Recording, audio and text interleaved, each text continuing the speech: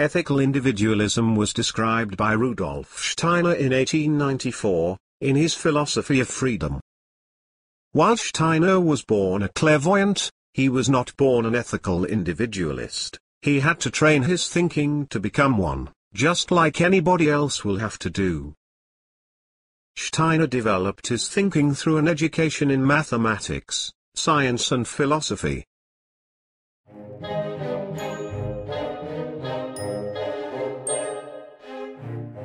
What is an ethical individualist, anyway?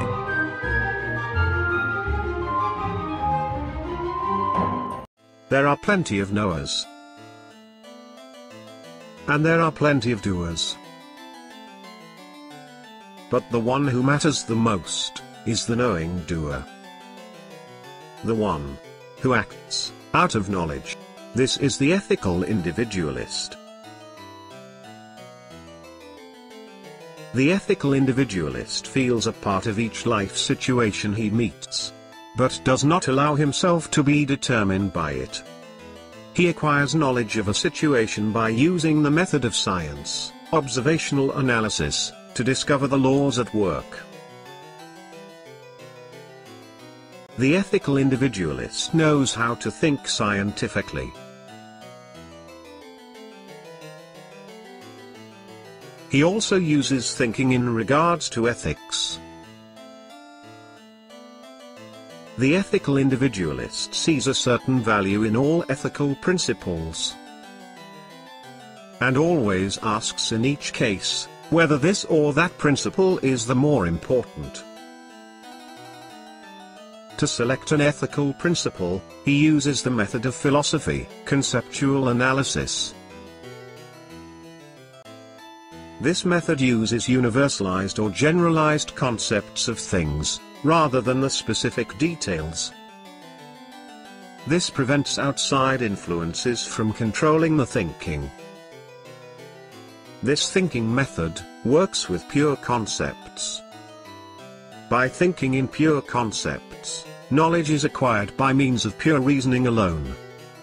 Pure reasoning intuitively selects the ethical principle to be applied.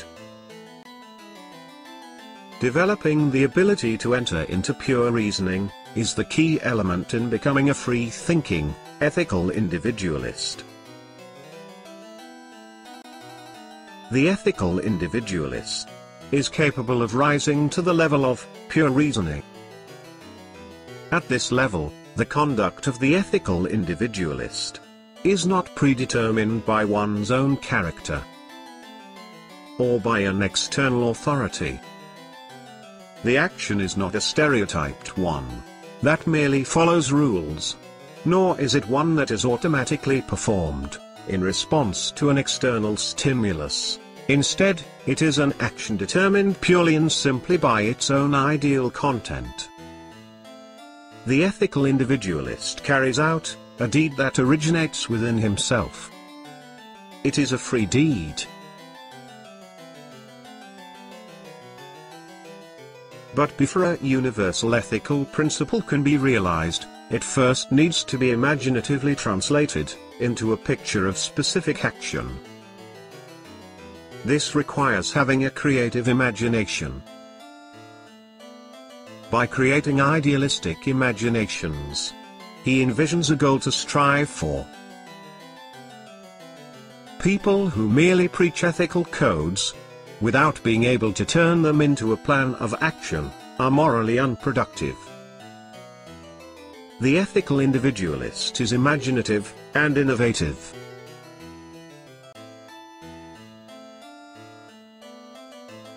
The world the ethical individualist wishes to transform is already living according to certain principles and laws, such as the laws for understanding the world and its people, found in ecology, climatology, the study of culture, sociology, and psychology. Violating these existing laws and principles that hold things together may cause unnecessary disruption.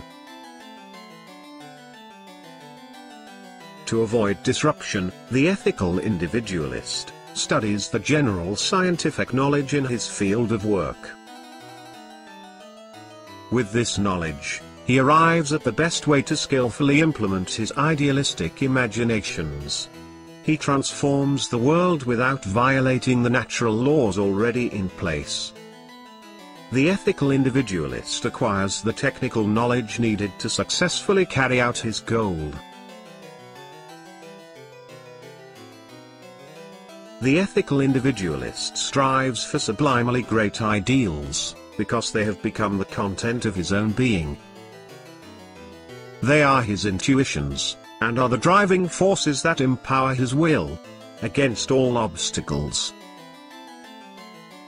He wants them, because the translation of his intuitions into reality is his highest pleasure.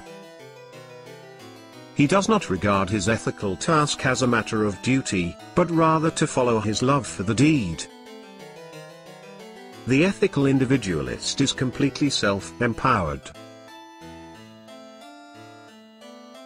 Those who aspire to become a self-empowered ethical individualist find ways to train their mind in scientific thinking, pure reasoning,